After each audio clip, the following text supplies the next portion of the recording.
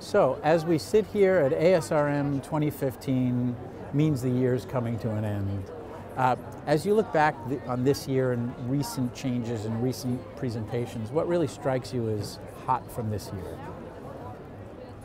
You know, it's been really an exciting time to be a reproductive endocrinologist. We've developed evidence over the last year of things that are going to make a big impact, I think, on our patients' success.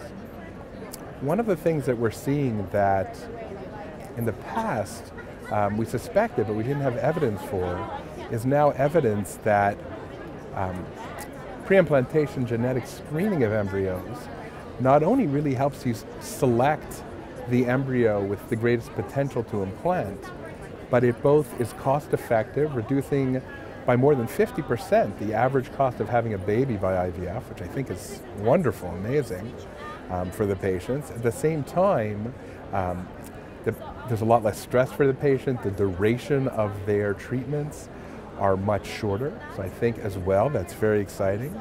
And then at the same time, there's really been much more of an acceptance of something that we actually were one of the first centers to start, and that's in vitro maturation of human oocytes, where a lot more centers have sort of started to jump on board and do this because it's another option to offer patients who can't necessarily afford traditional treatments, because you avoid a lot of the cost of the medication. And it's been demonstrated that the success rates with in vitro maturation have gotten a lot better as well over time. So I think over the last year, those are some things that have really come to the forefront. So that's really interesting. I mean, you're capturing some things at the laboratory level and some things at the patient level, so it really is an exciting time. Yeah, I think it's a great time. As you look forward to 2016, 2017, what do you hope to be able to do more of? What techniques or technologies do you hope to have at hand? Well, you know, the transition from the evidence related to pre-implantation genetic screening of embryos and the ease of having it is something that's transitioning, where the equipment is getting a lot less expensive, so it's becoming something that's a lot easier to offer to your patients. And I think that has become something that we're going to watch happen over this year. There have been, as well, you know, there's a lot of ease towards patient care that are coming about, which I think are nice. Like, they've transitioned from this year to next, but it's having combined medications that are available, which are very nice. It helps the patient, it avoids shots. And I think that that is something as well that will be helpful for the patient. So it's that personalized approach as well. So you're getting right at them, personalized for the patient, personalized for the embryo.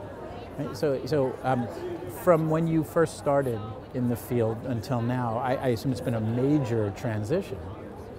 You know, I've been doing this for 15 years. So the 15 years I've been a reproductive endocrinologist, we've had all kinds of introductions of techniques that we couldn't even have thought about before. We did not have accurate ways of testing embryos. In fact, I remember when the first studies came out, and I had already been in practice for about 5 years when the first studies came out and said that, in fact, the traditional fish way of doing analysis of embryos is not very accurate. There's a lot of mosaicism there. And here we're getting to systems that are much more accurate. At the same time, we're starting to understand that there are differences in the medications that we use, and that you have to really personalize that medication to the patient, that they will perform better as you personalize the medication.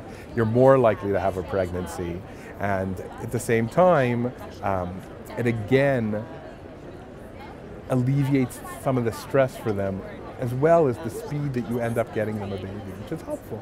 We've been able to speed it up. And I really appreciate that you talk both in what we saw this year and what we're looking forward about cost, right? Because it means that I think more and more of the patients who want access to it may have access to it. You know, at least in North America, we've always been knowledgeable costs are an issue, and I think there's some suggestion that more places in North America are going to get on the bandwagon and cover, and that'll be great for patients. I think that'll actually be great for even the societies we live in general, by increasing the population in ways that we need. Those are all important things. Yeah. Well, great. Thanks for taking a few minutes to It's chat. my pleasure.